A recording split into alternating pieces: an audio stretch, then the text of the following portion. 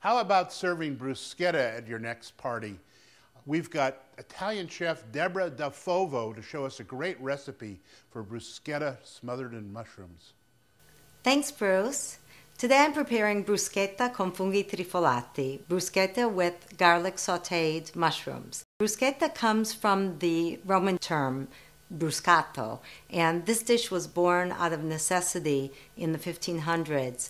Olive oil growers in central Italy would toast their bread, their thick slices of rustic bread in the corner of the olive oil press room, and be able to test each batch by drizzling it over the hot toasted bread.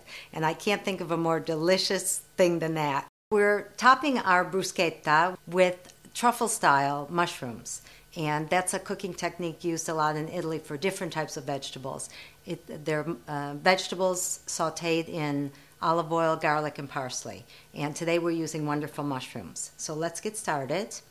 We're going to start with our bread. We're using a ciabatta bread, which is a rustic Italian loaf. And it's a coarse grain bread. And this is day-old bread, and that's usually what was used, 1 or 2 day-old bread. We've got wonderful cremini mushrooms, and these are baby portobellos. They've got a lot of flavor.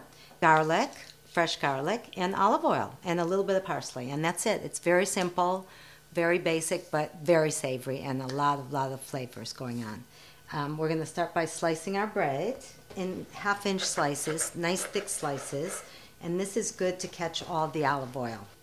I'm going to start toasting our bread, and since I don't have a fireplace in my kitchen, unfortunately, I'm using a stovetop grill pan, and that works just fine. Or you can do it in a 350-degree oven for about 10 minutes. We want the outside of the bread to be really nice and crusty, and a little bit soft on the inside, but nice and crusty and crisp on the outside. While the bread is toasting, we're going to get started making our truffled mushrooms. And I'm starting with garlic. We're going to slice the garlic into very thin slices, paper thin. I like mine so that they melt in the hot oil.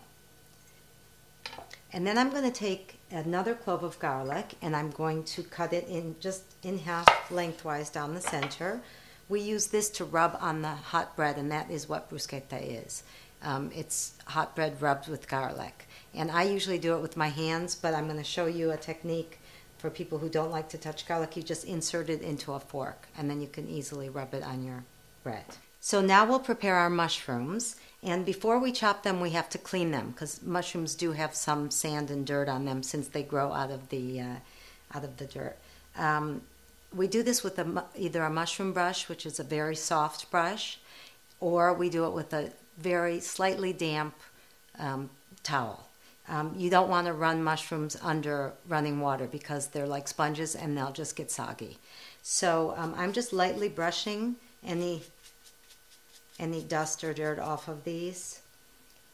You don't have to rub them a lot. Just get any surface dirt off of them, and that's fine. So I'm going to chop my mushrooms, and I usually take off the stem because it's a little bit woody.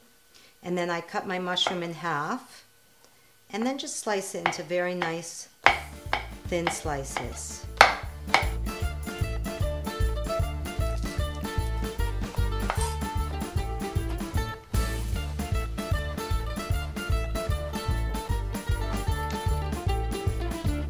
Now we're going to cook our truffle-style mushrooms, and we start with some fruity extra virgin olive oil, about 1/3 cup.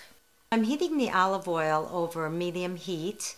I don't want it to get too hot, but I do want it warm. I'm adding my sliced garlic, and it'll start sizzling in the hot oil and release a lot of its sweetness. So now I add my mushrooms to the pan and toss the mushrooms in the hot oil and let the oil coat every single mushroom.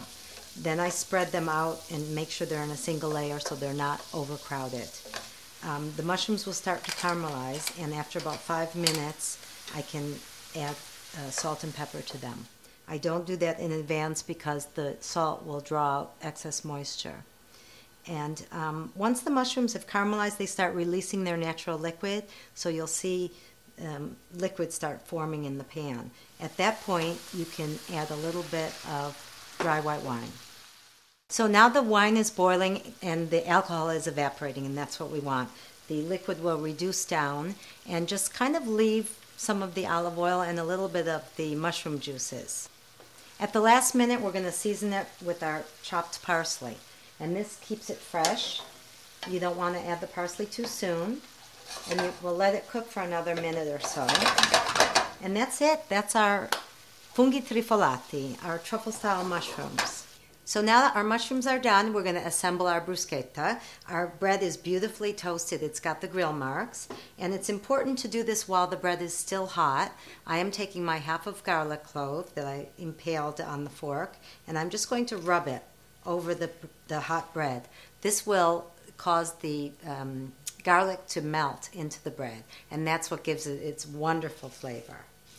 So I just rub it lightly.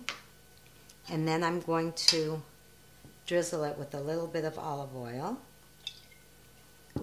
I'm going to spoon some of our wonderful truffled mushrooms on top.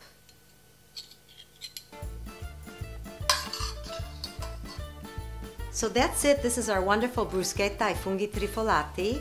It's the bruschetta for Bruce with truffle-style mushrooms. Buon appetito! Wow, Deborah, that looked great. Thank you. And coming up next, a super easy